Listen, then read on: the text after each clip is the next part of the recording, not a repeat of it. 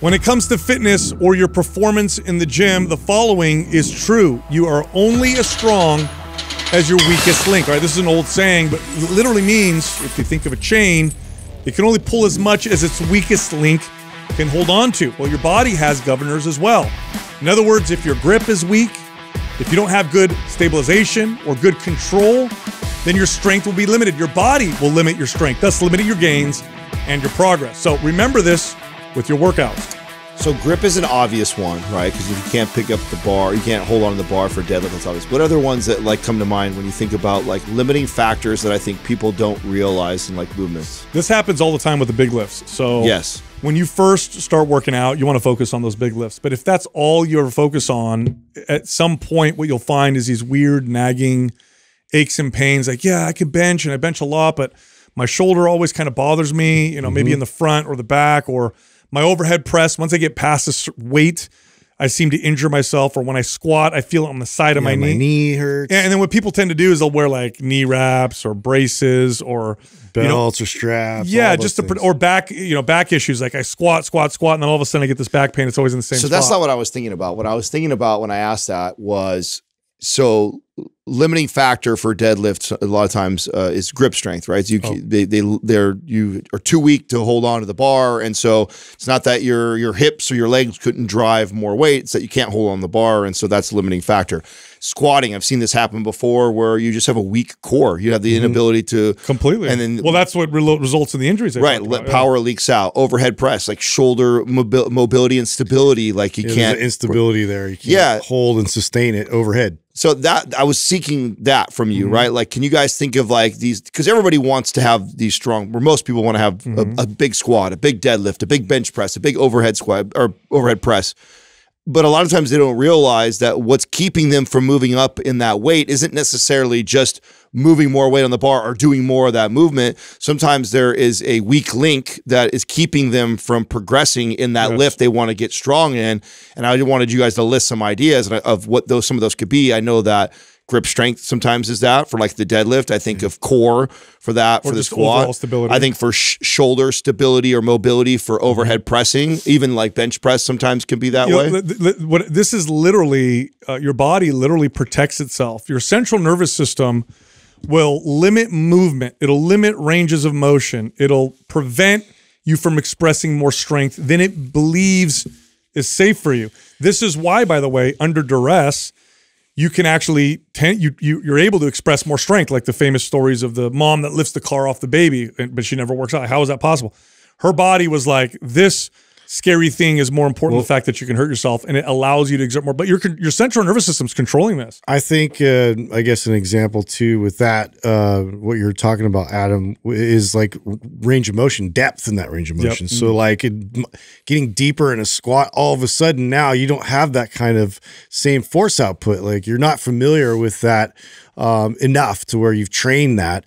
And so now, like a lot of times, especially if you're in competition and now you're being judged and you're used to like going to a certain depth, but they want lower. And then it's like very surprising and enlightening, like how your body doesn't respond the same way because you don't have that stability and that kind of ability to generate force in, a certain depth and a further range of motion. Here's your evidence right here. You take somebody who's been working out for a while and they squat for a while. Then you have them wear a weight belt. Instantly add 20, 30 pounds to their lift, or at least 10 pounds. How'd that happen? Are their quads stronger? Their hamstrings stronger? Their glutes stronger? No, the belt produced an external form of stability. And so the body allowed them, or that feeling of stability, that increased stability, allowed them to generate more force. So these are all limiting factors that a lot of workout programs don't take into account. And so you see people, they don't realize that this is why their lifts aren't going up or why they're not progressing. It's because, well, you're not training in the lateral plane, let's say, or you don't do anything with rotation. And so your body's stopping you in your tracks. Well, this was always my argument because I'm a meathead at heart too. Like I'll train heavy and like I was always into like just trying to maximize my output with bench and deadlift and squat and all those types of things. But like I was like a long time ago advocating for mobility, and it was a really hard sell amongst a lot of like athletes or amongst a lot of like bros. Oh, especially bros, right? They just like, what's the value in that? Like, because you look stupid, you look like it has nothing to do with the voices that you make about this. It's 100% accurate. Don't act like it's not. Like, what are you doing, bro? Yeah, stupid, right? And and for me, it's like, okay, well, to your point, you're limited now, and you're limiting your strength potential because you're not putting the work in to strengthen and stabilize around the joints, so your body feels like it's safe and able to supply your body with more force. It's so like we obviously managing gyms. You see this all the time. We've all probably experienced it ourselves. I know I have, but I remember specifically. So I won't get too detailed because I don't want to embarrass this person, but we have people come in and we film workouts or exercises or programs using individuals for these programs or workouts and stuff. I thought you were saying that like you're going to embarrass somebody who's in here. No, not in here. I feel like we bagged on this guy a couple times. What the fuck are you going to say, bro, right now? It can only be me or Justin. His name sounds like Schmatto. But anyway, no. This guy, we had somebody come in and we were filming some exercises, okay? And we were doing just a standard overhead shoulder press. Now, this person, they had great physique. They trained like a bodybuilder. They move like a bodybuilder, though, the stereotype, right? Kind of stiff. They could not do a full extended, just a basic overhead press. By the way, when people get old, this becomes a problem. This person was, I believe, in their early 30s. Yeah. They looked like fit. Tip-top shape. They could not do a full... They're in their early 30s, and they were also a pro athlete. Competitor on the stage, right? Yeah. They also couldn't do overhead tricep extension because their body limited them. Like that's where the myth of muscle bound comes from, because you would have people lifting weights, not training full ranges of motion, not training in different planes.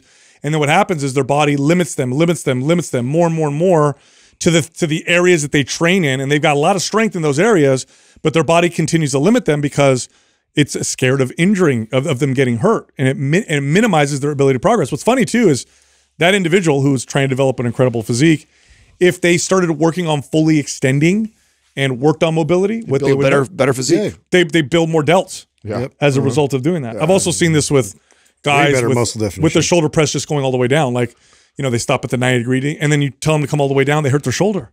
Yep. Even going light, they say, "Oh, that hurts my shoulder." Like that's a crappy place to be. Yeah. Today's giveaway is MAPS Anabolic. Here's how you can enter to win. Leave a comment below this video in the first 24 hours that we drop it.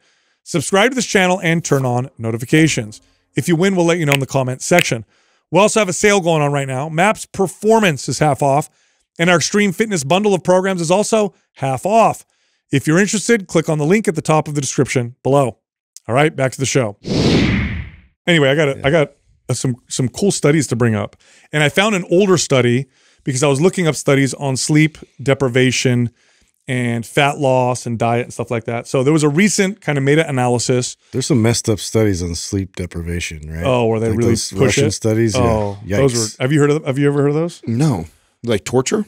Oh, yeah, basically, dude. yes. Well, that's what it is. How they do a study on it? How they get that passed? Well, this is just testing. It's like Soviet Union, obviously. Yes, of course. Yes, that's so fucked up. Yeah, they went to the extreme with it for sure. Yeah, no, the studies I'm going to talk about are like people who get what's 6 sad? hours or 5 hours. What's sad about it? It's sad that I could guess that, but it's also like some of the best studies because they have no morals. Dude, they would push the boundaries like that. Terrible. But give you there's a story, and I don't know if it's true or not, but they tested extreme sleep deprivation on like prisoners and stuff, and I think it's after 5 days or something like that of not sleeping, and they would keep them up to see what would happen. So the person would try to fall asleep standing up, and they'd keep them up.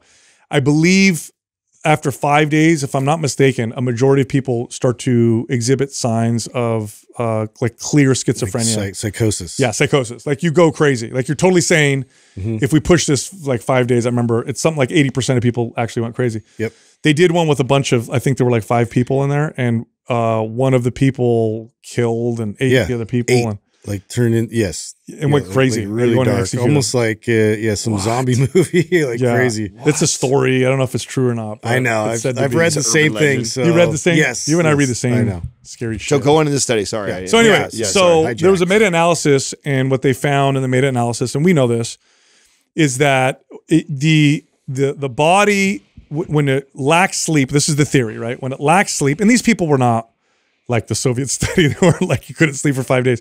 It was like they got 6.5 hours of sleep a night, like, you know, parents will do, or people are under a lot of stress or whatever, right? Or even, they even included in this, is why I like the study, like 8 hours of sleep that wasn't good quality.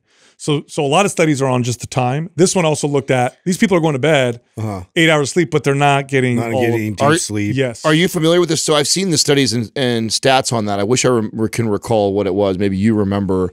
But like, okay, so REM and deep are like the important 2-hour blocks that we're supposed to get. I think right? so. Yeah, I believe that's right, right? Okay. I'm sure someone will correct me if I'm wrong, but it's something like that, right? That those are the two most important blocks. 4-hour REM and 2 and 2. Oh, it's 2 2 and and 2. 2 REM, 2 deep, I believe, is like and the sweet number is like 1.5 hours to 2 hours. And anything less than that, like your risk of like cancer, it's like it goes dramatically up once you get like an hour. Like, and I look at mine, like there's a lot of times where I'm under 2 in those. It's 1.5 hours. Even though you're in bed. Right. I only get 1.5 hours or so of the and you want to be like at least 1.5 hours to ideally 2 in those.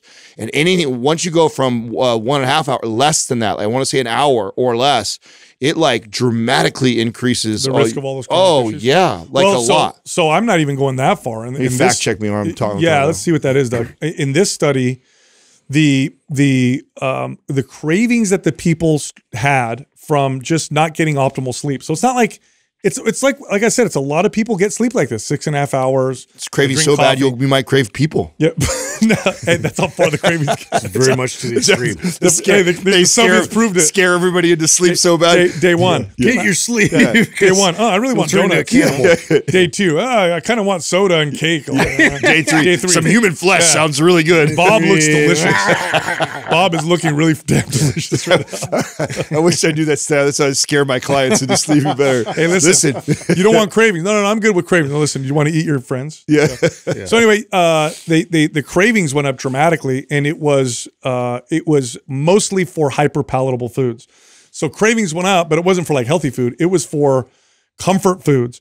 And what's happening is two reasons they think. One is those comfort foods make you feel temporarily better. So it's kind of like a drug. And the second reason is your body perceives a chronic kind of lack of sleep as a stress. And one of your safeguards against stress is gain body fat.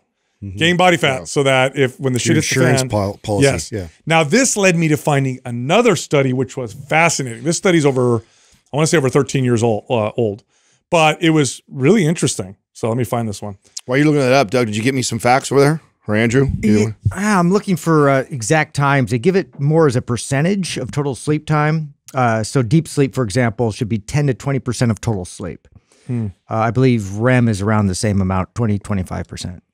25% of 8 hours would be 2 hours, right? Yeah. Is that right? Yeah. Okay. So same difference. Right. Okay. All right. So check this out. But I think Cabral said, though, for deep sleep, he said you should hit around 70 minutes. I believe that's what he said. That goes back to my point. It's 1.5 hours to 2 hours is the range. Yeah. So that's like optimal is supposed to be 1.5 hours to 2 of the two blocks. I'm pretty sure of this. What I was looking for from you was a stat on if you get less than that, how much that increases your risk of cancer and other things. I forgot what it was, but I had just recently read this, so it's interesting you went this direction, and I forgot to bring it up. It was in my notes to talk about it because I was so alarmed by the difference of just like 20-30 minutes less of that deep or REM, how dramatic of a difference. Like all-cause mortality markers? Yes, well, it went up like 50%. It was like a lot. I'm about to sell sleep right now because when I read this study, I was like, I can't believe I've ever heard of this. So they took groups of people, and this was a control. This is what I like about it. It was controlled. It was in a lab.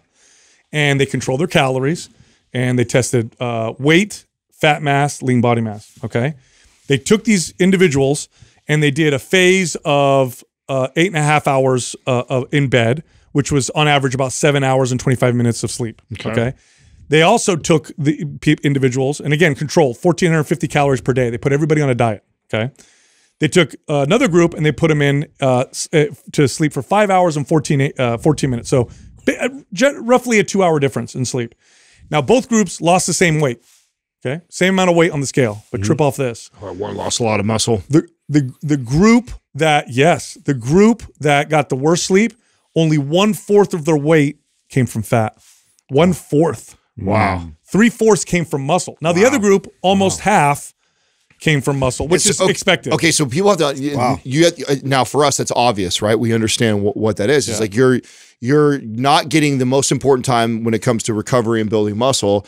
And muscle is a very expensive tissue, and so the body is getting the signal of like, oh, you're fucking me. You're not giving me the rest I need. I'm not able to prioritize this. Let's make ourselves harder or easier to survive in a low calorie stress environment. Right. And so it says, okay, let's pare down. Like so crazy. Look at the individuals who slept less than 6 hours, which is basically the thing I was saying, right? So if 41% higher risk of cancer. Yeah. Wow. Crazy. But I mean, 41%. But again, trip off this. The average person, if you just cut your calories, you don't lift weights, you don't eat high protein, you just cut your calories, you lose weight.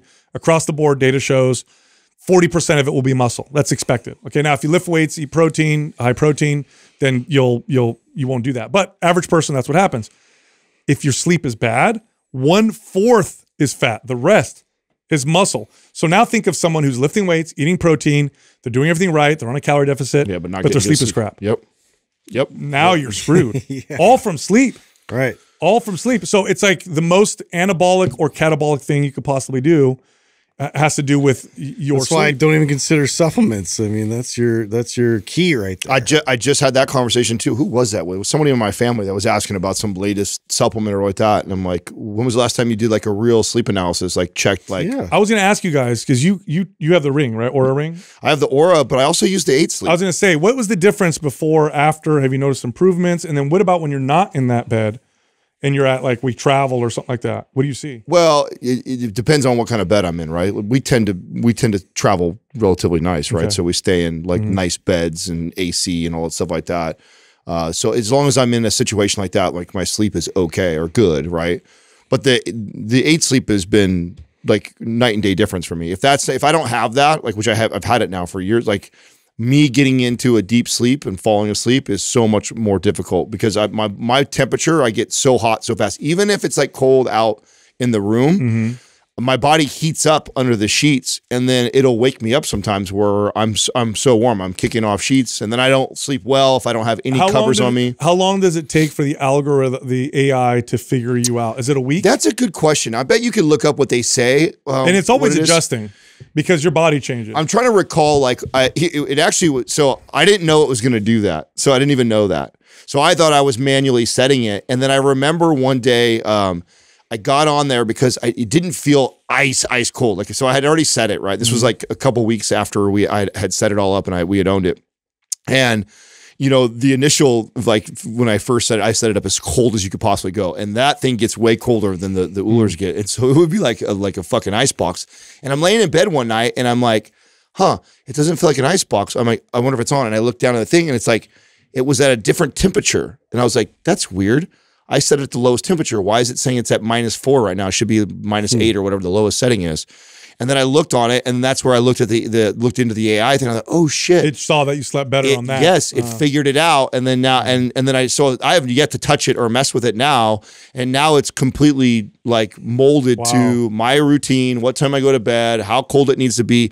And what's cool about that was initially when I did it, I would just drop it as low as possible, and I'd be cold. There'd be like a little bit, but I'd rather be cold because then I know I would be all right through the night versus being at all borderline hot. Do you know how it adjusts throughout the night for you? Are you able to look at a report to show that it warms up here, cools down here? So I can see that, although I know I'd be interested to see that. I know enough that it's not what so it starts off real cold, right? So I know it drops -8 when I initially first get in it, and then it slowly kind of brings me up in the middle of the night. And then and brings me up means like it's like -2 or -1 is like the warmest it lets my bed get.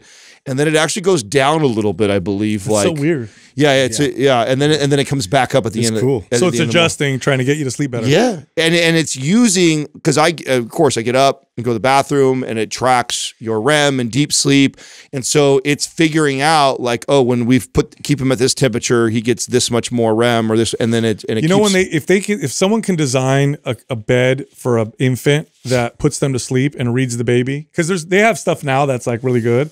But it still doesn't it's not like a person to put they'll become billionaires overnight, because it is talk about loss of sleep. When you have a kid, a baby, you're not going to sleep. If there was a way you could put it on and the AI No, oh, the cry's going here. Oh, move him position here. Do this, and then you just put him there. Oh, yeah, I wonder if that would be a game. You know, I don't know if we'll ever get I'd there. just be worried there'd be a glitch or something. Well, I also shaking the think that, you know, we talk about this, right, with oxytocin. frustrated We too. talk about this with like oxytocin and stuff like that. There's something about miss that bonding. Yeah, there's something about the human touch that, you know, that is very unique and special to a newborn. I don't know. I mean, this is, but it's torture. yeah, I'm saying my brother-in-law, he just found out his wife is pregnant, and he has his kid is, how old is she now? 9. So it's been a while, and he's like, oh yeah, I vaguely remember. I'm like, bro, you're in for it. You're not gonna get no sleep, you know. That's for a while. Anyway, speaking of kids, I gotta tell you guys about my 3-year-old and how he lied to us last night, and it's the funniest way ever. Oh, it's hilarious. So I wrote down the quote because I couldn't believe he said this. So I was looking for the remote control to the television. So before he goes to bed, depending on how the day goes, we'll let him watch about 15 minutes of TV, and I'll set a timer for him. It's like, okay, buddy, 15 minutes, you can watch your favorite show or whatever, and then when the timer goes off, we'll turn it off, and then we go in his room, read a story, do the whole thing. So I did that, right? Put the timer on, timer goes off, and I'm looking for the remote control, and I can't find it. I'm like, oh, I get so frustrated. This is like a dad thing, I think. When you lose a remote control, you want to flip the house upside down. So I'm going to the couches. I'm looking all over. Can't find it. He's getting up, helping us look. Where'd it go? I don't know. Jessica helping. Where is it? I don't know. We're looking for it. And then he sits down. He goes, oh, gosh. This is what he says. He goes, if we can't turn off the TV, I guess I'm just going to have to watch it and watch it and watch it.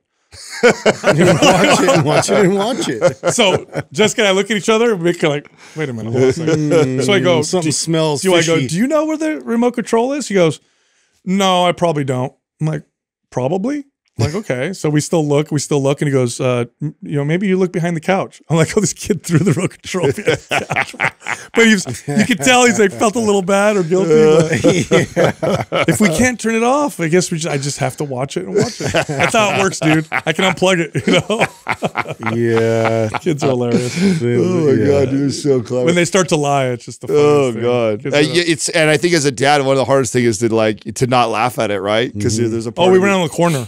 I know, and we were cracking up. Yeah. I don't want him to think it's I fun. know. Yeah. Katrina and I have these moments where we're like, don't let him see you laughing right now, but that's absolutely hilarious that he's doing shit like that. I have a trivia for you guys that just popped in. I totally forgot I wanted to ask you guys this. So any guesses? Ken, here's the deal. I'll get $100 to the guy who can be within 1,000. If you can guess within 1,000 of these two things, okay? How many total Starbucks Wait, are you really going to pay us? Huh? 1,000? No, within 1,000. My bad. I got $100 on me. I'll give you $100. Okay. I actually have that on me. I'll give it to you. For reals? Yeah, for real. All right, okay. all right. You have to be within 1,000 of each of them, right? Okay, the two things. Okay. First one is a Starbucks. Okay, how many Starbucks are in the United States? Oh, in the United Locations? States alone? Yes. Okay. Oh my God. Hold on. Within 1,000, I'm letting you guys be. So I feel like Doug will have the best guess here. I'm going to say... You got to be able to get both of them in order to win the $100 because I feel like that one's easier than the second one I'm going to give you. I'll say 27,000. You got a guess? For the U.S.? Locations, yeah. No, I'm going up in the couple 100,000 range. Whoa, okay. Yeah. I'm gonna say 14,000. Ooh. Andrew, you want to guess? 16,380. Pull up the internet. See what Oh, shut up. Did you look it up, you asshole? did he say? What did you Say say? it was. Did you look Yeah, it up? exact number. Come on, I was man. like, damn, that's why I'm really close to what I think I read right there. Okay, so here's this case. So how much? Tell him, Andrew, what is this? What is it? 16,380. Oh my God, I was way off. Okay. Guess. Jesus. Hey, no, this is Just like it a feels million. Like, hey, he's like, feels like it. Justin's like, it feels What's a like big they're number, you fucking guys? everywhere. He just comes up with the Hey, number. I'm not the fucking number guy. So here's this was this is the two that go together that this one actually I was so off because of this. How many churches are in the United States? Oh. oh, wow. Churches. Yeah. Oh. Dude, I'm going to do just as bad with this. Yeah. 50,000. Do you think there's Actual churches? Yeah. I say 20,000. How about that? That's, No, that's all. I'm going to go less. I'm going to say 10,000. Don't say it, Andrew. I'm gonna go higher. 25,000. 400,000. Oh, wow. I was way off. I had no I idea. give up, dude. I should have flipped But that. hold on, That- what's considered a church though? Is it an actual physical building, or like are there laws that allow you to be like, this is a church? Well, because there's so many different like denominations. There's Yeah, I just like you. I actually, when my 'Cause I think church, I well, think, first I see Starbucks on every corner. and then exactly. And there's some of them are like on the same street. Yeah. And does it count the ones that are in Target? Yeah, Does it yeah, count the ones that are in yeah, Wall? That's my logic. I was like, thinking the there's a same couple thing, and that's 100,000. still those all count. They're like 16,000 of those or like that. But I didn't think that I ever see that many churches. 400,000. That's just because of where we live, I think, too. Is that what it is? Yeah, like maybe if we go back. Yeah, you're probably right. Like middle the Bible America, Belt and stuff yeah, like but that. then They're you like, got I'm Starbucks wondering everywhere. what's considered a church. Okay, I mean, well, we're thinking of traditional. Okay, let's churches factor in what everywhere you're and- saying. Yeah. What do you? Especially the Bible I guarantee Belt. there's still Yeah. half of those are hard How locations. many Catholic churches are there in the U.S.? Just look that up, and that's just one. That's just Catholic. Just to give me a number what that looks like. What does that help you with? it's I think There's that like would, fucking 50 less denominations. than- Why I would don't that know, help? because I'm trying to. I wonder what they consider. Because you're trying to say like someone started a business, said they're a church, and they don't even Or have an it's just a actual house, They don't have or an it's actual just- location. Yeah, 'cause I'm thinking of Yeah, the no, I churches bet I there's an see. exact. What is it, Doug? What does that say? More than 20,000 Catholic buildings. That's just Catholic buildings. Yeah, wow. So yeah, think about that. Yeah, Oh, so that's good. 400,000. Yeah. I did not realize that there was that many. Wow, That makes sense when you if think about there it. was a Starbucks in every does. church, they would crush. Now we're right? talking. Now we're talking. Yeah, because their coffee always sucks. It's the worst. The only thing worse is coffee. and the only thing worse is Starbucks coffee is church coffee. It's free, We bro. have coffee and cookies, and it's like all this like It's free. That's What do you terrible expect? food. It's free coffee. I know, but it's like the one that has a Starbucks, they're gonna get Yeah, the but- followers. come on, bro. You know what I mean? Like, You're on come on, this- Joel Osteen Yeah, but knows they- what I'm do talking they use about. do they use You're onto less water something. though? Hey, did you guys see the shooting outside of his church? Oh, What man, happened? what Inside. Oh, it was inside. Yeah. Oh man, it's horrible. Dude. From what Now, I I heard read somebody- it was a woman, It was a woman, I heard a civilian shot her though, right? off-duty officer. off-duty officers. Off-duty officer. I don't want to look into it because Yeah, a no, I've 5-year-old heard was hit. he got hit like as they were like shooting her. Oh Which is no! the It breaks my worst. heart, dude. I don't Yeah. want Oh to talk about it. no! I know, that's why I was like, purposely didn't talk it about it bums because me it out. kills me. Oh, I didn't know that. And then there was one today too with the Chiefs celebration. Like I did see that. So Also, civilians tackled that person too. yes, is that right? they did. They did. Which I'm glad to see. The community kind of rally against that. But it's like, oh my god, you all know- these popping up. It makes me sad. Do you know how many? Maybe you could look this up, Doug. How many crimes or murders, or I don't know how you would look this up, are prevented from civilians with guns? It's a big number. Is it really? Yes, it's a very people I defending wish they'd themselves promote with that firearms more, is a yeah. big number. Yeah. There was one video. There's this famous video where there's this guy pulls out a gun and there was a mom and she pulled it out of her purse and Yeah, I know Doug hates when we talk about stuff like this that's controversial and shit like that. But Why it's is it like controversial? what I'm going to say, Oh. which is that like I think the people that think trying to eliminate guns is the strategy to eliminate things like this is such a backwards way of thinking. And why? And hear me out. You got The to reason why eliminate the black market you'll first. you'll never be able to get rid of every gun. well, the guns are here. Yeah. That's the bottom line. Right. So unless we can magically so the snap our fingers. safest approach to gun violence is actually arming more people. Is because if these people that get away with this bullshit, if they were afraid that every other person potentially could have a gun, the likelihood you would do some stupid shit like that dramatically reduces. Well, they're already out there. There are more guns than there are citizens, and the black market we have no idea. There's more guns. Okay, check me on this stat, but there's more guns in the United States of like civilians owning guns than there are in every country's military. oh, I believe that. Wow, what does that Just say crazy. there, Doug? So I don't know if Guns prevent an estimated 2.5 million crimes a year. yes. Most often, the gun is never fired, which is true. Okay, wait a second, Sal. That's not a good stat. That includes officers. Yes, it does. But the next one, So it's- 400,000 life-threatening violent crimes are prevented using firearms. 60% of convicted felons admitted that they have avoided committing crimes when they knew the victim was armed. 60%. 40% of convicted felons admitted that they avoided committing crimes when they thought the victim might be armed. Okay. Well, I mean that is a good stat, and that's proving my point. Of like, if you thought that somebody might have a gun, you'd be way less likely to rob or to pull a gun yourself. Yeah. Half of these people are cowards. Yeah. Half of these people that do this stuff 100%. are not like, they're not at all confident, strong people. These are weak ass, scared people that do this. And I guarantee if they thought they're going to take the path of least resistance, you know, and to do whatever evil they're going to do. Yeah, I know. That's crazy. I hate hearing Did stuff like that. the chief? Sorry to nag everybody out, but you just reminded me that we were talking about the churches. I had just seen that, and I didn't know that. I didn't know what had happened. Like if people were injured. What in the Chiefs one was there people injured? Yeah, it was like 10 or 15, I think, injured, and there was like I saw one might be reported dead. So, Oh man. That Speaking just of crimes and stuff, I was just watching on. This is a little lighter. I was on social media, and I love these videos. These are my favorite videos. There's a lot of package thieves that are out there, and then there's a lot of people. There's a lot of thieves that will break in your car and steal things. They'll just crack, smash the window, take things. And there are people now that are making popular viral videos and channels where they will Stage it. They'll take a package. Yeah. They'll put a camera in there. They'll put like something that explodes glitter and fart spray or something like that. yeah. And I was just watching when it was hilarious. Like he put it in his car, thief smashes the window, takes the box, and he gets into a car with his buddy and they take off, and then the glitter bomb goes off. And then you hear the spray, and they're like, "Whoa, what's that smell? Oh shit! Oh, dump it!" I love those. I love those videos, dude. I feel like that's what I would do if somebody was like carjacking or doing that in our neighborhood would be like to try and come up with some sort of a prank like that to get people back. Yeah. Have you guys ever seen like car security systems that never made it to the market? There's one that's like it's like a flamethrower.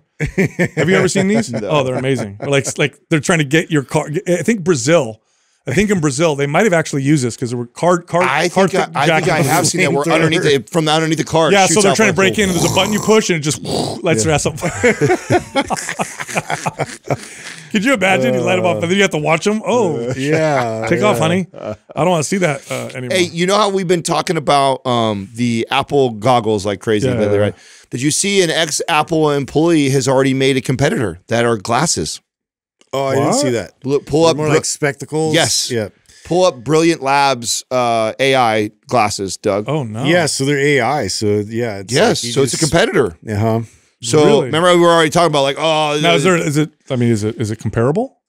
I mean, I haven't wore either one, wouldn't think so. It's hard to say. I doubt you're going to probably compete with Apple at the first game because you still have like speaker. I mean, I think it's more like it had all that there too. Really? Oh yeah, because they're tiny. It had like just like the Ray-Ban ones where they have like you could hear music and stuff like that. Like you could hear that. You could cue it by talking. So yeah, here it is right here. Look at. Oh, yeah, wow. I guess I wouldn't know unless you try them, right? Oh wow, this is weird. This is getting crazy. Nutrition. Did you see that? Yeah, yes. Facts. You can look at food and it'll tell you what's in it. Yes. Did you see the other one? Translation. You can look at Chinese and it will translate it to you. Wow. Yes. This is getting weird, It's dude. going to be a new world here. So you're for sure going to buy the goggles.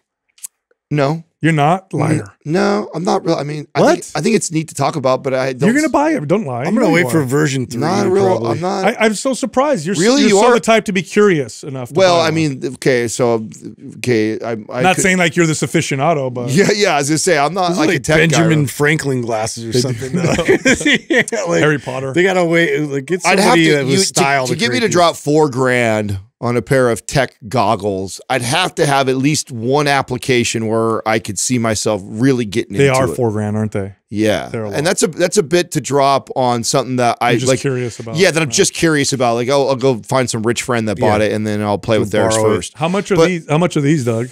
Good question. Yeah, that's fine. Probably comparable. Pre-order. Let's see. Oh, it's a pre-order. I mean, they're like $4,000 or something. Yeah, I would think they would try and. Not so expensive.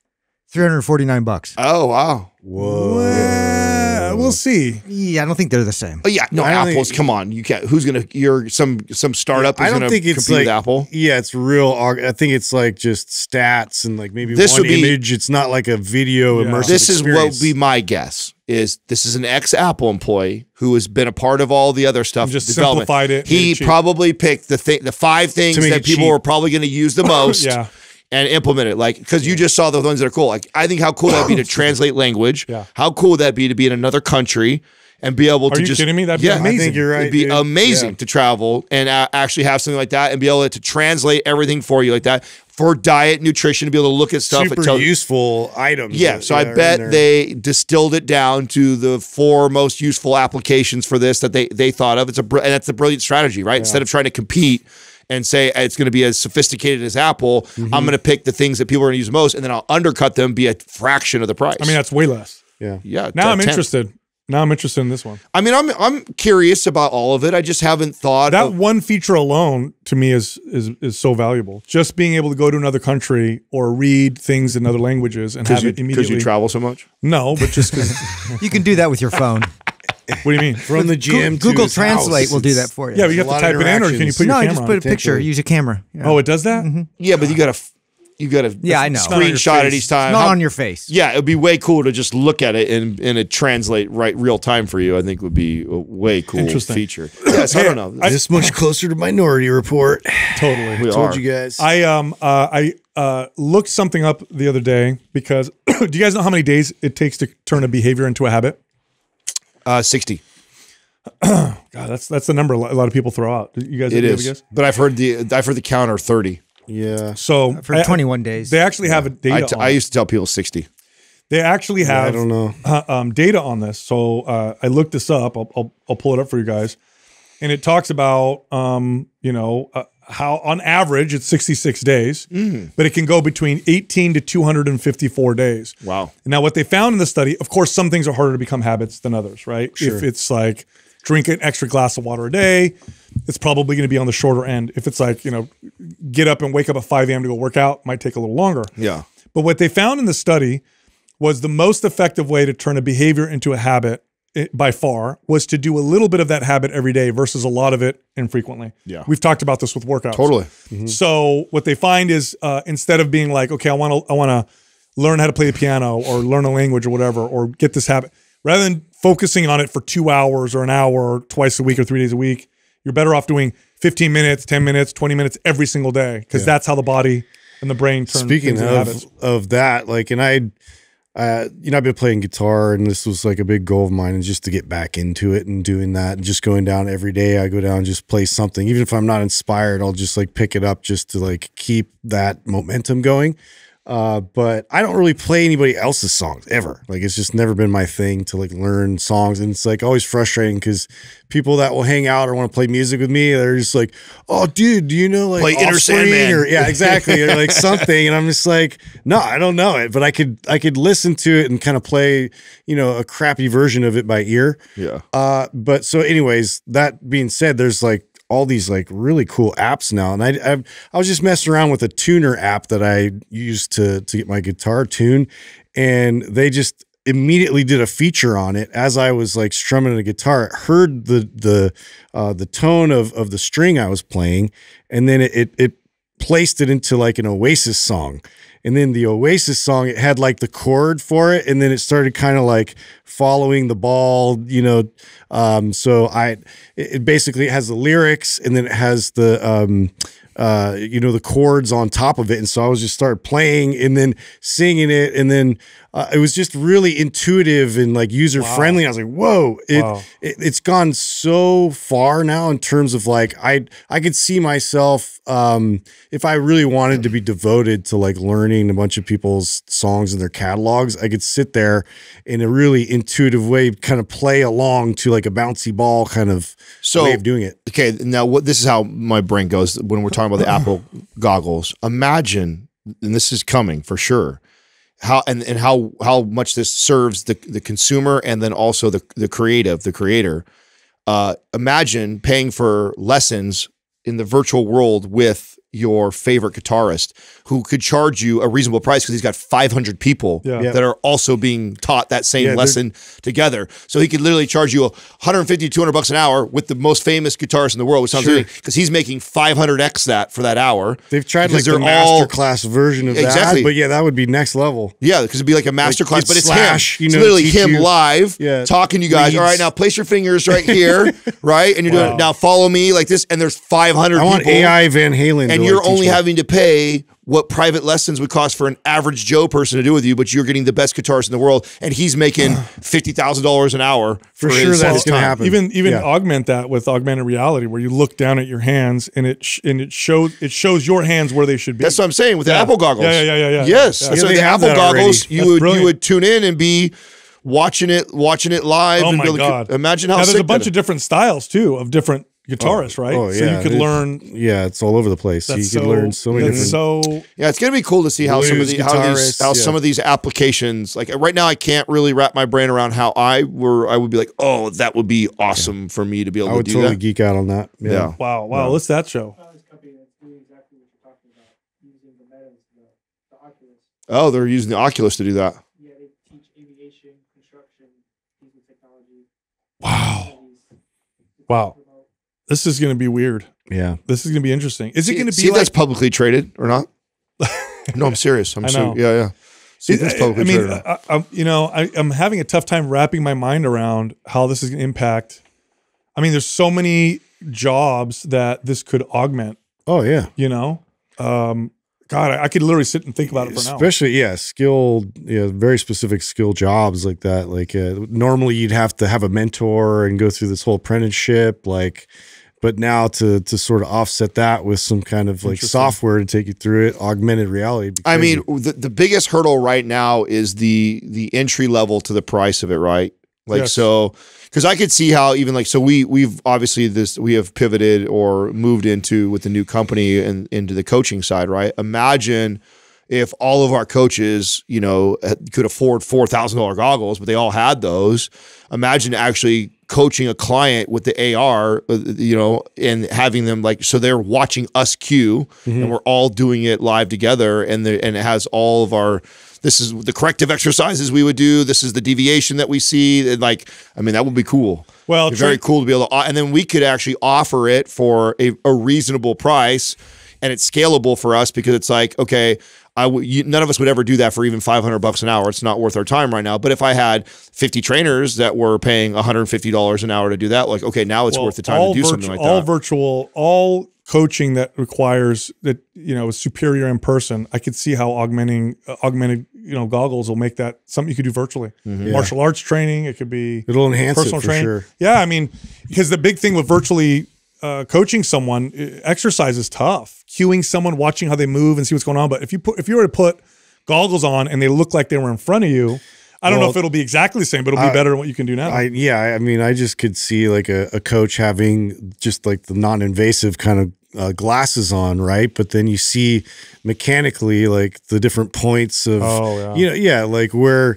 their body's varying and where you can cue more effectively. Like you might not see it with your naked eye, but then you see like these different plot points. Yeah, how cool would it be if when performing a squat, it has the like a green or like a neon like skeleton perfect version, and so you can see how the body is out of that. Yep. Yes. You know what's You know what weird I'm about? I was just on a podcast yesterday, and I got asked this question about AI, and it made me like. And by the way, this has already been happening, so it's not like this is a new thing. But we have lost so many skills because we've exported it to these outside tools. Like an easy example is remembering phone numbers. Does anybody remember? Anybody? I don't know your phone number, Justin. I talk to you every day on text. I don't know what Doug's number is. Yeah, I don't know what Adam's phone number is. I know my old home number. I know my wife's cell number, and that's pretty much it. Yeah. Only because I realize I sing it, What? 2, 4, 5, 3, you just What? forever. Like I've remembered my home You sang phone it? number. Well, yeah. When you were a kid, you learned it that way? Yeah. Oh, yeah. that's hilarious. See, I I don't want wanna- to say the whole thing. Is that, No, of course my parents are going to get inundated So- with calls. Is Justin there? Can I talk to That'd Justin? be a fun. That would be a funny prank. They still have a landline. They got a landline. My parents just got rid of theirs. Yeah, Wait, bro. I thought they didn't even exist anymore. I thought they. No, like, you can have Oh it. no, and they have a really like a cringe voicemail too. Like it's old school. No Really way. old school. Wait, is it an answering machine or is it a voice? Yeah, answer machine. They have an answering machine? Answering machine. Oh So my God, with a tape? Hey, Yes. so Oh my God. you call your parents. You call the landline. Well, I text probably try them one and then I and- call. Yeah, I usually call that because they put their phones. I don't know where they put their phones, but they're out, in the yard, or sometimes when my kids are there, I'm like, hey, what, I'm trying to get a hold of somebody. I'll call a landline. Yeah, no, my parents just got rid of their landline. And my mom told us when she did it, and we were all so mad. Which is funny because but it's because we were tied to it. It was our number when I was a kid, and we've always had that. See, phone so number. I don't Yeah. remember my own phone number, but I remember all my friends' phone numbers. Their old numbers? Yes, Oh, like from yeah. like junior high. Yeah, I Like, remember a few of my friends. Yeah, I could do their home phone numbers, but mine I don't remember calling mine. So my question with this is, what skills do you think we're going to lose because of technology? Because we've already lost so many skills. All of them. Connecting with people, talking with like. I mean, that's already proven. That's already proven. We're learning that. We're losing that skill. Yeah, I think like trying to remember facts and like I think that like just even that process of like processing information, you know, like we're outsourcing all of that now, and our phones, like we just go right to search. And that's why anytime I bring something up, like I try really hard not to reach for my phone and look it up. I try to like painstakingly try and remember it. This is like just something me and Courtney have like, you know, it's almost like a game, you know, it's like how much. Don't use your phone. Yeah, don't use your phone. You know that some good school districts though are aware of this and they're integrating this type of stuff into now the argument school, though right? the argument is like is to try and teach these skills that we're. But what's the argument is why? You know what I mean? Like the argument that people will make is, well, why? Why some of them you're right. Some of them why? Like, but some of them, yeah. I mean, you like obviously. What if one day you don't have access to it? Yeah, but that's like saying like, okay, I don't know how to get clean water and hunt my own food and all that stuff. And maybe you should learn at least a few of those sure, things. people will make that argument, but then a lot of people don't. But I think we're going so far that maybe it's going to tap into our psychology. Like maybe we need to know a certain amount of things. Otherwise, we become, I don't know. Well, that's the Are point. we not human? So, I think that's it, Sal. Yeah, I just don't like being too dependent, I guess is where I'm at. Yeah, I'm like that. Yeah, I mean, I think we're beyond that. I think we've outsourced so many of the basic things: hunt, get clean water, just like that. If you dropped all of us in fucking alone, we'd all be fucked. Okay, even Justin over there who could build a house and we can't. Right? I'll survive one more day. Yeah, exactly. You would still die too. You would just last 2 more weeks. Because I'll eat you guys. You would eat it.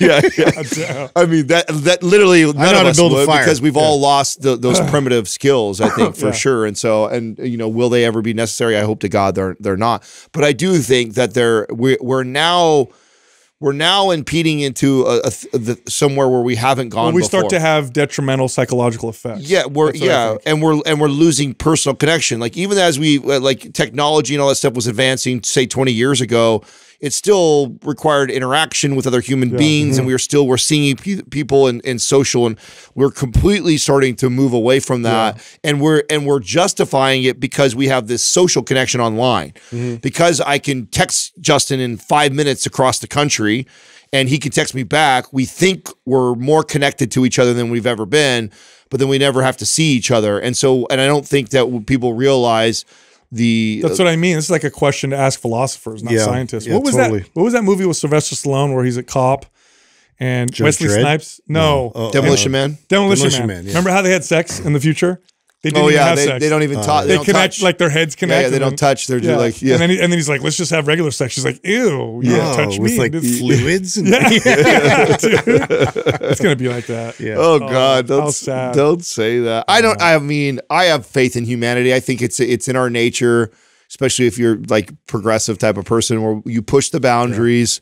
You know, there's going to be a subset of humans that push that boundary to the extreme, and they're going to die sooner or get injured or have bad things happen to them. The rest of us wake up and go, "Oh, that was too far. Maybe we should moderate." The outliers are either going to prove certain things, or they're going to show you like, oh, the detriments of it, and it's like the rest of us sort of alter. That's why I try not to be that. too alarmist about it, because so far in history that's how it's proven to play out for us. Is that we like get worse, kind of correct. Yeah, and I never want to fall into that. I'm always afraid I'm going to fall into the old like every dad and grandpa do. Oh, bro, your generation. Oh, this. So it's like, fuck, bro. Can I break that cycle and not be that guy, and at least be like, listen, there's some things that have evolved and changed, and the things that I'm most worried about, instead of griping so much about it, being aware of it and going, okay, well, what can I use of this or take from it, and then what do I need? All I know is the Hadron Collider accelerated the shit out of that. What?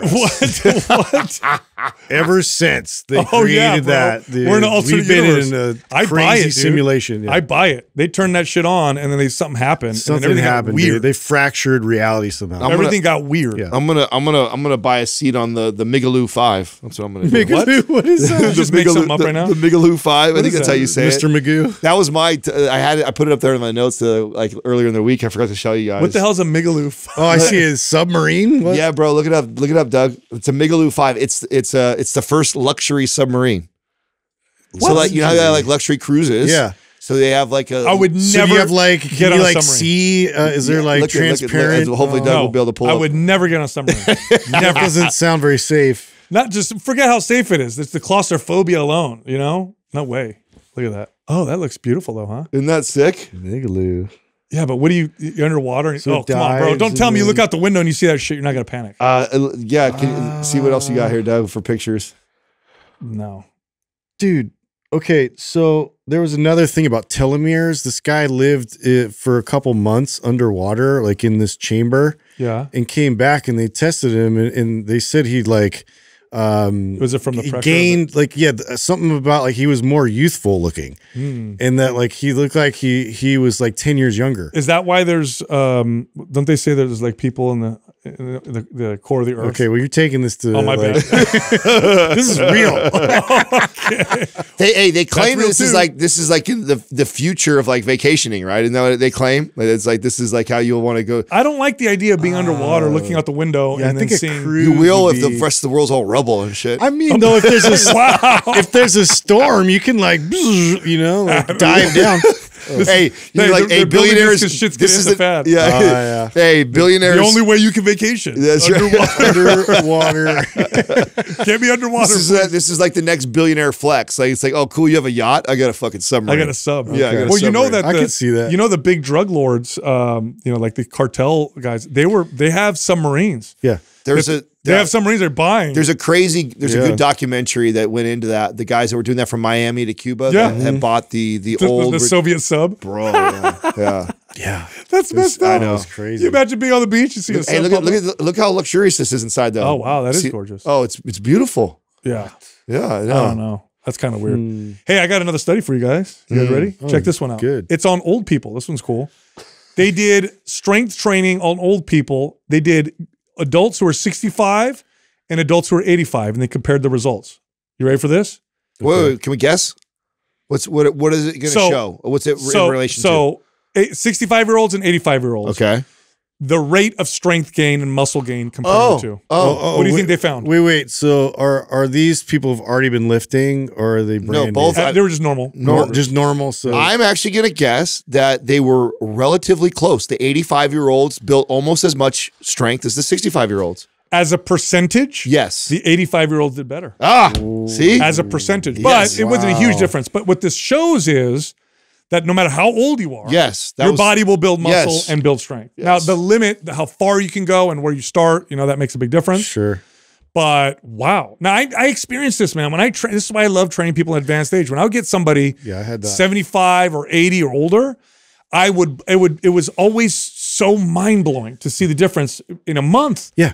of just This guy I trained who was like late 70s and just to see like him gaining 5 pounds of lean muscle was Fast. insane. I know. I was like, I don't know. I guess I was like very much, I thought maybe 1 pound at the most or like, gain strength, but not really like put on mass. Well, and the other thing too is you do that for somebody who's above 65 and it's life-changing. Oh, yeah. No. You add 5 or 10 pounds of muscle to somebody who's 70 years They old. go from being dependent to being independent. Yes. Sometimes. he was the retired home stud, dude. And he told me about it. Oh, yeah.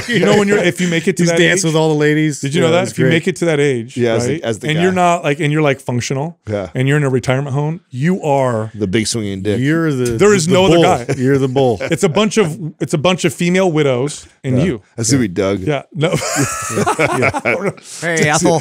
If my pump's still going in 20 years, we go check up on Doug. Very at the high retirement percentage of home. STDs Just floating around pimping. those places. Yeah. Doug's like, I don't care about the room. Let's see what all the people Yeah, here let's, see, look like. let's see the ladies. I used to train a woman. It's that's- like I'll sleep in a bathroom. If the I ladies are trained right a here. woman that stayed in that lived in one of those places. By the way, they're expensive. I don't know if you guys know how Dude, much my they cost. grandmother. Yeah, I mean, they this are. was like 10 years. It was $7,200 a month, and that was That's not even like bro. That's 10 years ago. yeah. Over 10 years ago. So I Before trained my a woman. She lived in one of these places, and so there were, I don't know how many people were in this home. Was it 100 or something like that? And I think there were 5 or 6 men. And she's like, and these guys are studs. She's like, when they walk in the room, all the women look. They made a movie after that. And I'm like, what do they That's, look like? She's like, one of them's in a walker, the other one's in a wheelchair. Doesn't Morgan matter, Freeman? dude. Yes, Yeah, it's the Morgan Freeman movie. Yeah. Who's that? They made a whole movie after that. You just gotta make it. What was way. that You called? just got to outlive them And they all. make a big deal too. Like that, like there's already 2 guys there, and then the third guy's I don't know who's I forget who the new guy. I watched it a long time ago. It's actually a really funny movie. They're in a retirement home. There's only 2 dudes in the whole place, and then the third guy comes, and it's Hey, like, you know what? yeah. If you're a young man and you're just not popular with the ladies, it's a waiting game. it's a waiting game. Last long enough, You'll get your turn. and you'll get all the ladies, dude. Just outlive everybody else.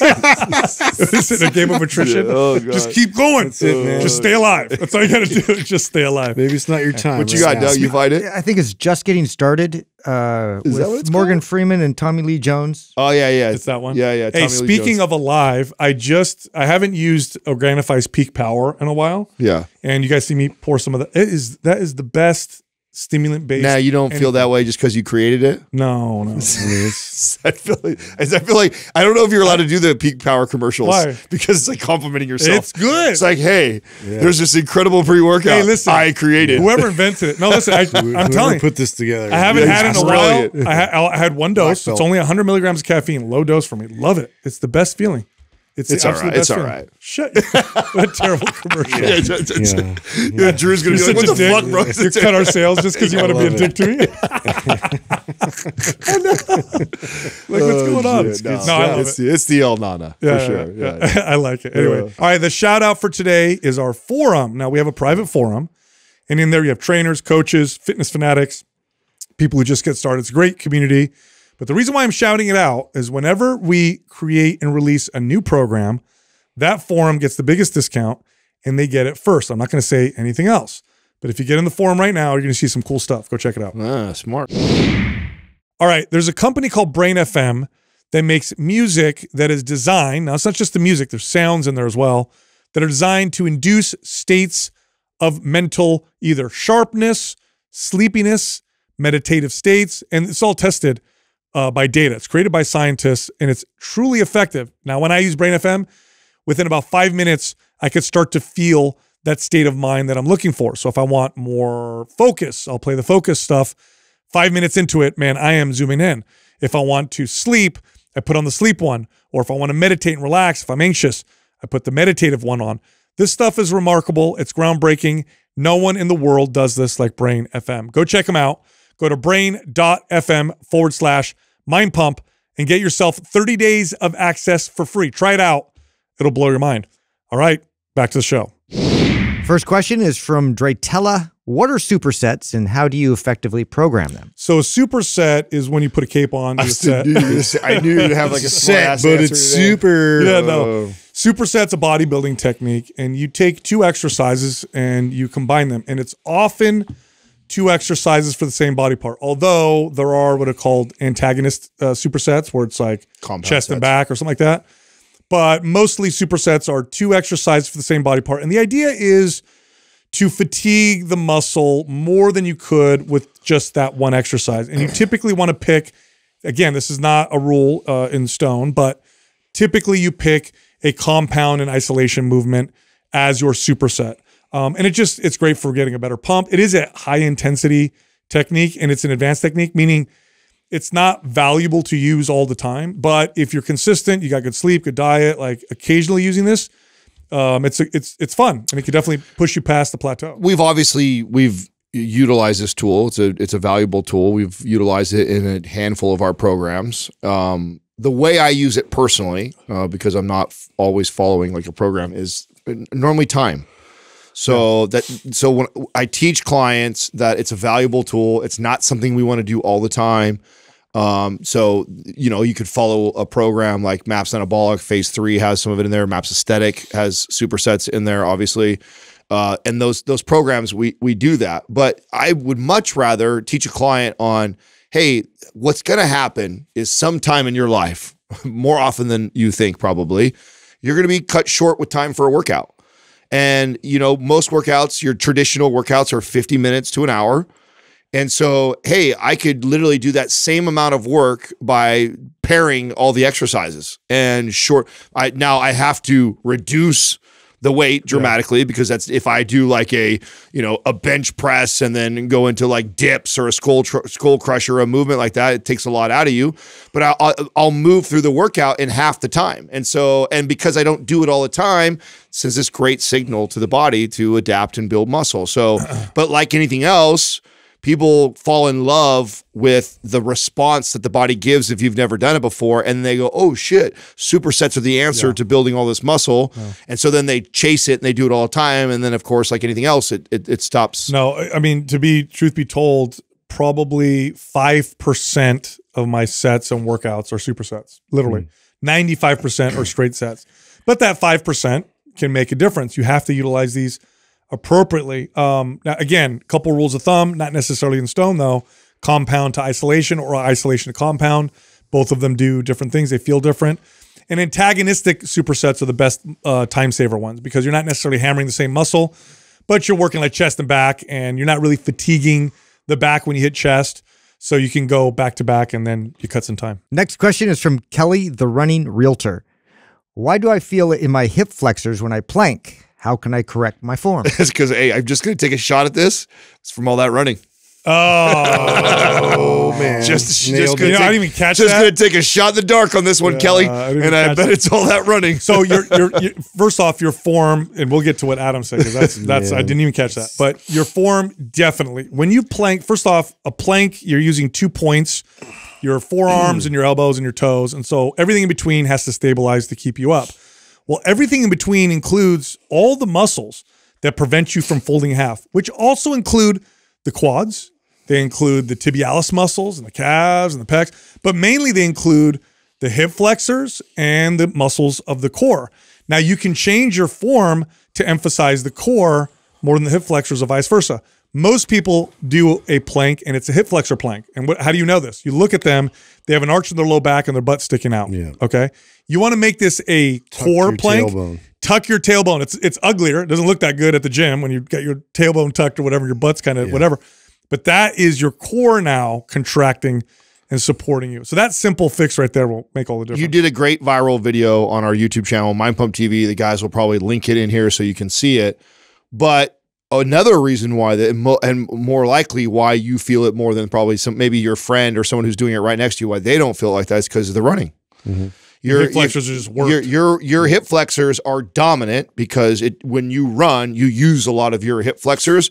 And so that is a dominant muscle. And so the default muscle recruitment pattern when you go into a plank for yourself is to use those hip flexors. So you feel it in those hip flexors. Instead of activating the core and planking correctly, your body defaults to what it's used to, which is the pattern from running all the time, which this is super common. And again, it's obviously a shot in the dark that you're a runner, but I'm guessing that you are, and that is probably what's doing it. But a simple solve to that is, because we could totally unpack this and address the running mechanics and probably the corrective work you should do based off the fact that you probably run all the time.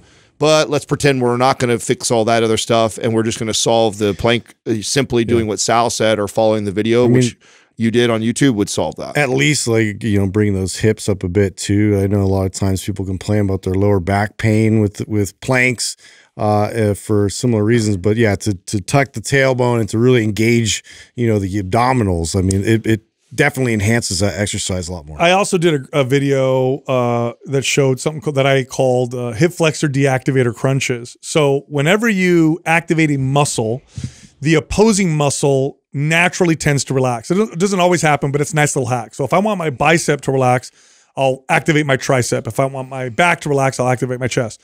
If I want my hip flexors to relax, I'll activate my glutes. So this is a crunch where your heels are up on a bench and you come up off you elevate your hips, squeeze your glutes, and then do crunches. And what this does is it allows you to get the hip flexors out of the movement. And the reason why hip flexors are so involved with people when they do ab exercises is because people think if they fold their body forward or they bring their legs up, it's automatically a core exercise. It's not. The hip flexors can do all the work, or the core can do all the work. When the core does all the work, the movement is in the low back. You see it in the flexion and extension of the low back. When the hip flexors do all the work, it's all in the hips. So when you see people doing leg raises and you're watching them and their body looks straight except for their legs coming up and it's their hips that are flexing, That's hip flexors. Next question is from Ek Betts. Have you ever had to fire a client because they just didn't want to listen to your advice or do what you were telling them to do? Yeah. Yeah, you know, later on in my career, I had a different philosophy around this. But earlier in my career, it was like, and I wasn't quite this harsh, but it was like my way or the highway. If you don't take this serious, I'm not going to train you, type of deal. Later, the reason why I would get rid of a client would be more like, you're not showing up for appointments, you're not respecting my time. But if you showed up and you did some stuff and you weren't like a jerk to me, then my goal was to continue to train you because it was better than nothing. And I had one experience. I've talked about this many times on the show, but I had this woman. I had this talk with her where I sat her down and called her on her lies that, she was tracking her food because she wasn't. I made her cry because I caught her in a lie, and that's why she wasn't getting results. And then she never came back. And I would bet you that she probably never went back anywhere again. And I remember it was a week later. God, you ruined her life. And it still makes me sad to think about it. And I think about it now, and it's like, had I confronted her and she denied it, and I said, look, it's not a big deal if you're not being honest or whatever, let's just keep going. Like, I might have had a better chance. At the very least, she was working out. She wasn't doing that before. So this changed for me. But as a trainer, you have to determine what you'll tolerate and what you want to work with as well. So. Yeah, I had a very type A, abrasive, I was a young trainer, so I didn't really quite have the experience and also the confidence to confront and check, that energy right away. So I was trying my best to accommodate, but do it in a way that was more sound and safe and not necessarily what she wanted, but was somewhat close. It was to the experience of a high intensity type workout. But I mean, she wanted to go to the point where she would vomit, and it wasn't a successful workout unless she vomited. I'm like, I think you have a problem.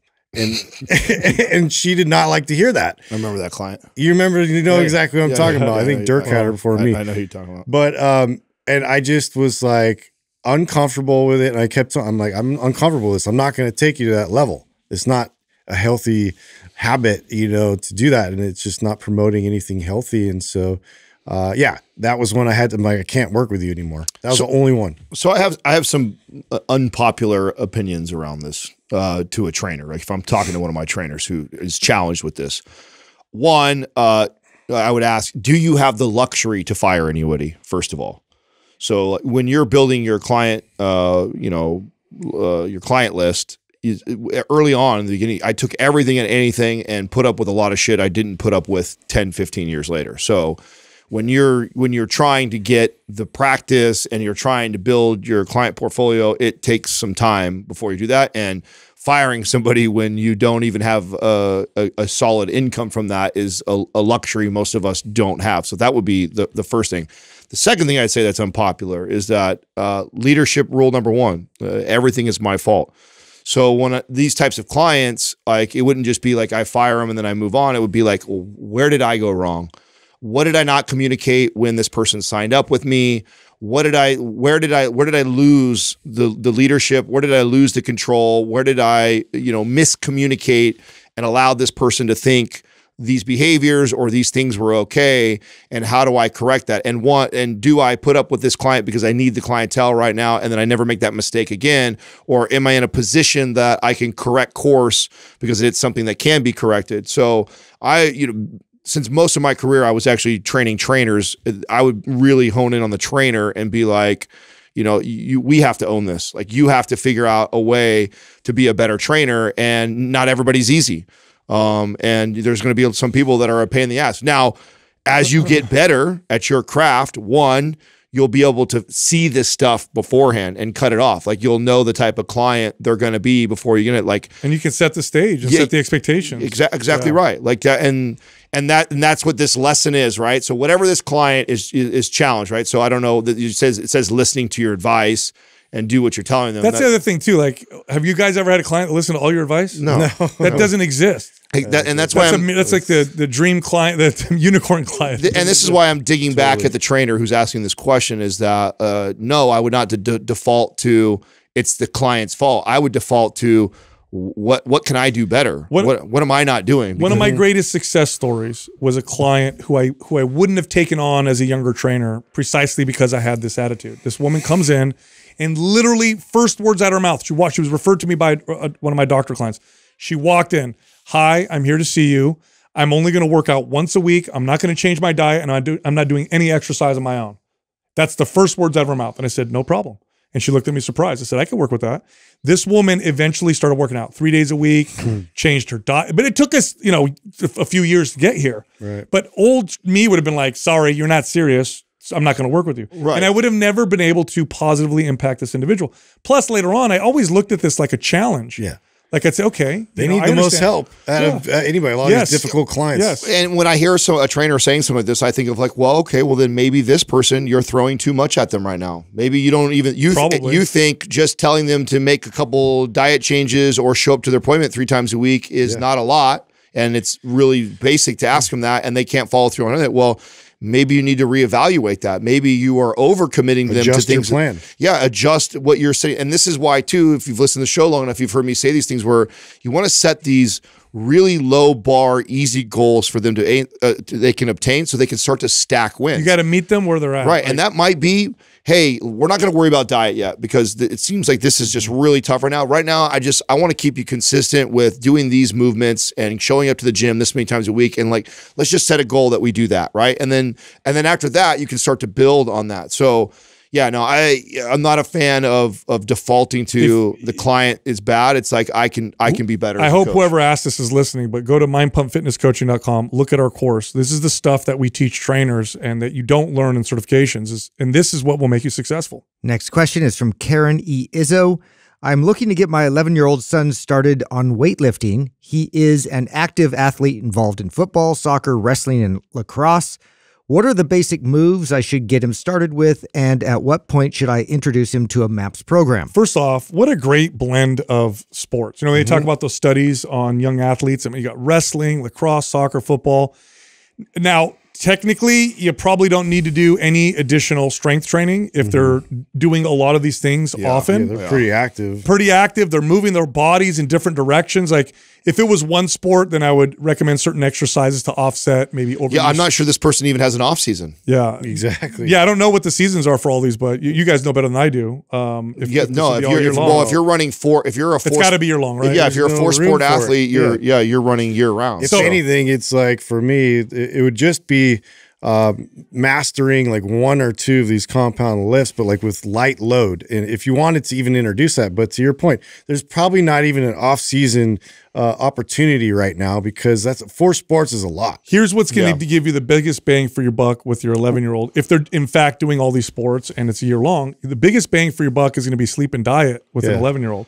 Make sure they go to bed at the same time every night. They're not on electronics before bed. That's a big one now. Make sure they wake up at the same time every morning, including weekends. And so go to bed, wake up at the same time, no electronics before bed, and then make sure that they eat adequate protein. So have him eat his body weight in grams of protein.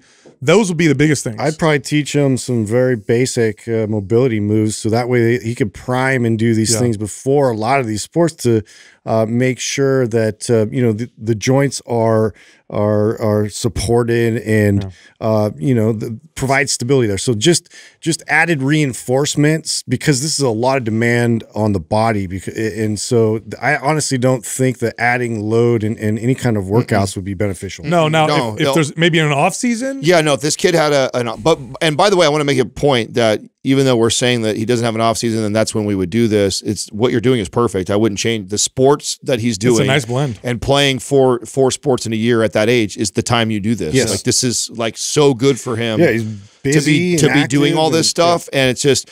But thinking I'm sure he's probably a high performing athlete because he's doing all these different sports. Thinking that I want to do more. In pushing his body in the strength and training, that's actually not ideal. It'd be you making sure that he's getting adequate protein and rest and recovery and mobility stuff would be the best way to complement it. And then organically what is going to happen as he gets older is he'll probably narrow down to probably 3 of these sports and then eventually have an off season. And then in the off season, or in summers when he has time off from the sport. Like this is where he gets introduced. The hardest thing with an 11-year-old kid playing all these sports is going to be diet, 100%. Getting him to eat adequate protein and sleep probably. And sleep. Those two things are going to be the big. But if he has an off season, basic strength training where he learns movements, or suspension training where he moves his body. But at some point, what may happen, he's 11, so it's not now, but at some point, he may need to put on weight. He may really like football, and coach is like, you got to get a little bigger, a little stronger. In which case, then you want to do an off season where you're doing less of the sport and doing it a couple days a week, like 2 days a week of strength training, full body, and eating calories. Young man lifting weights, eating enough calories, they put on strength and muscle in a pretty effective way. Look, if you love the show, head over to mindpumpfree.com and check out all of our free guides. We have a lot of free fitness guides. You can also find us all on Instagram. Justin is at Mind Pump Justin. I'm at Mind Pump DeStefano, and Adam is at Mind Pump Adam.